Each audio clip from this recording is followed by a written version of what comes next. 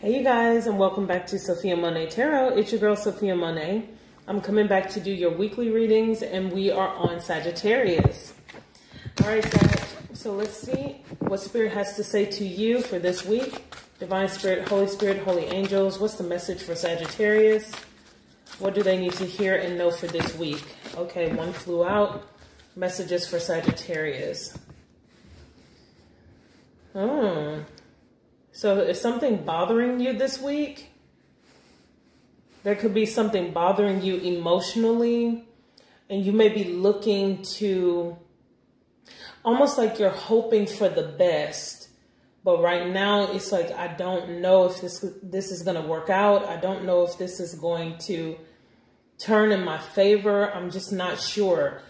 You feel a little unsure of something. Something is really on your mind. We have shadow, which is like the moon energy in traditional tarot. There could be fears surrounding a certain issue, something that you recently discovered, or a truth that came out, a secret that came out. This is bothering you. Mental conflict. Yeah, this is bothering you. You could be holding a secret for someone or keeping a secret of some sort, and it's bothering you. Victory and success. You're hoping for the best, but you don't know the outcome. You don't know how things are going to turn out this week, okay? Yeah, at the bottom of the deck, spiritual strength. So yeah, there's something difficult here that you may have to go through. Look, and you are aware, okay, that something is very difficult and is going to require a lot out of you. Oh yes.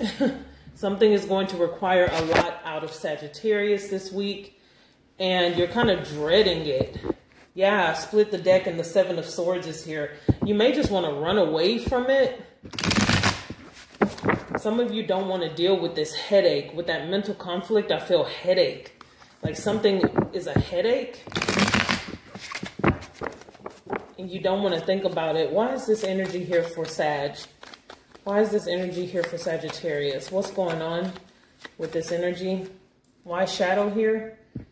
Yeah, mental conflict, victory and success. Yeah. Queen of Cups, you could be dealing with a water sign, a Cancer, Pisces, or a Scorpio. Could be in the mix somewhere, or you could have this in your chart. Five of Swords, you could be dealing with a water sign that's very tricky to deal with. Five of Swords, like someone who could be arguing with you a lot. Four of Cups, it's almost like you want to avoid this situation. You don't want to argue.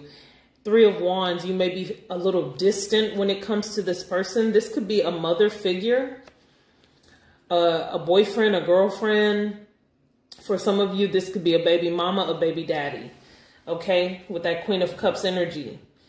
With shadow, the Ten of Swords came out. So it's like deep down, you're feeling, it's almost like you're feeling a little defeated, is what I want to say. With that shadow card, someone, if it's not you, then put the characters where they go. Someone around you could be feeling defeated. The person that you're dealing with. Someone is feeling hurt or betrayed, and they're trying to get over something. There's an ending coming. You could be thinking about ending something with someone. With mental conflict, we have the Page of Wands. You could want to tell this person, like, look, I have a lot on my mind. I'm dealing with a lot, and I just don't want to do this anymore. Some of you could be going in another direction. Definitely with the full energy here to clarify victory and success. Some of you may just choose to go at it alone. Some of you are may feel like you're better off single, at least for now.